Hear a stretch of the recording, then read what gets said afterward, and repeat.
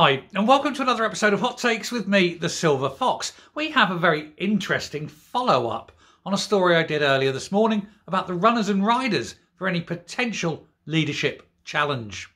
Turns out Mary McCallum is actively thinking of going for it. She said she's going to have to think very, very carefully, but she's minded to run. She's 31 years of age, very little experience, no qualifications, and is very heavily pregnant. So depending on when the challenge is, it could be she's actually going to miss it because she's busy giving birth to the new SNP Messiah, or she'll at least be off work on maternity leave, having just had the SNP's new Messiah. I wonder if Humza will be there at the birth. Chances are he was possibly, we believe, there at the conception, so it seems fair. But will she have any chance of getting it?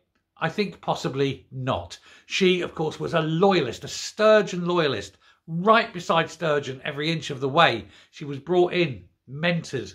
Maybe she would have been the proper Padawan and not Humza Yousaf, but we shall never know. However, I don't think she's going to win it, despite showing her early interest. Kate, of course, we all know, she just wants the job, and she probably will get it. Anyway, thought that was interesting. Thanks very much. Take care. Speak later. Bye.